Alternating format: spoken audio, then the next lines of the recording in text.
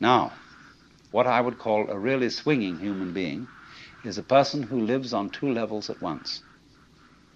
He's able to live on the level of being his ordinary ego, his everyday personality, and play his role in life and observe all the rules and so on that go with that. But if he's only on that level, if he's only playing that kind of thing, and thinks that's all there is, it becomes a drag. And he starts being the kind of person who feels that he's just got to go on surviving. See? It's terribly important to go on surviving, to live. And he works at that. And his children learn the same attitude from him. And they, he says, well, I've got to survive because I've got all these children I've got to support, and so on and so forth. And then they take the same attitude, and they breed up children, and they feel compulsive about supporting them, because they've got to go on. And so nobody really has any fun. It's just, we've got to make this thing, you see? And you don't have to. See, whenever I get somebody who comes to me and says, I really can't go on and I have to commit suicide, I say, well, that's entirely, you're right. There's really no reason why you should go on, and if you want to commit suicide, do it. You can check out. Of course, this reduces anxiety. When they feel free to commit suicide, they don't really have to commit suicide so much. You can commit partial suicide.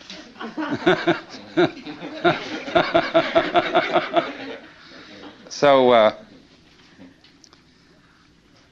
the sense that you just have to go on living, see, that life is a must. When you say to anything spontaneous, see, life is spontaneous. It happens, in the words of the Taoists, Ziran, which means of itself so. That's their Chinese expression for nature. What happens by itself, what isn't pushed, but it just pops up, you see? Like, I'll never forget, there was a great Zen master I knew once in New York.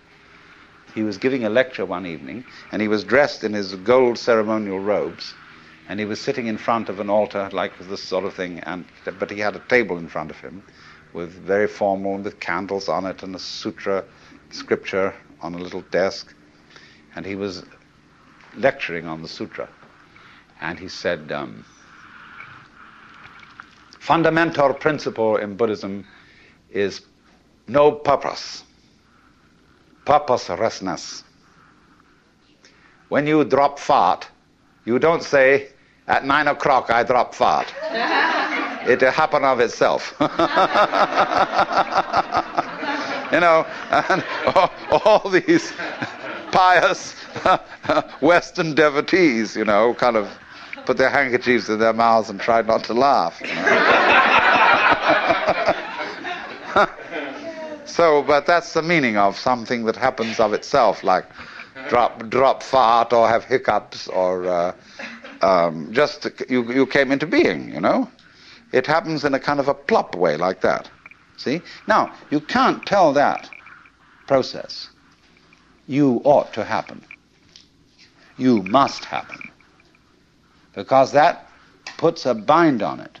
In the same way as when you have a little child and all the relatives have come to a party on Thanksgiving, and you put the child into the middle of all the relatives and say, now dear, play. See, it absolutely bugs the child to do it like that. And so this is the problem for every artist.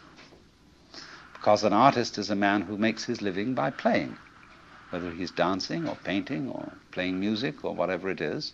And he has to overcome this problem. He has to know how to play in public at a given time on an appointment. See? Now that's not an easy thing to learn. But when you catch on to the trick of it, you can do it. To play on demand. That's the hardest lesson of life. To contrive what is called by my Japanese artist friend Saburo Hasegawa a controlled accident. The thing is that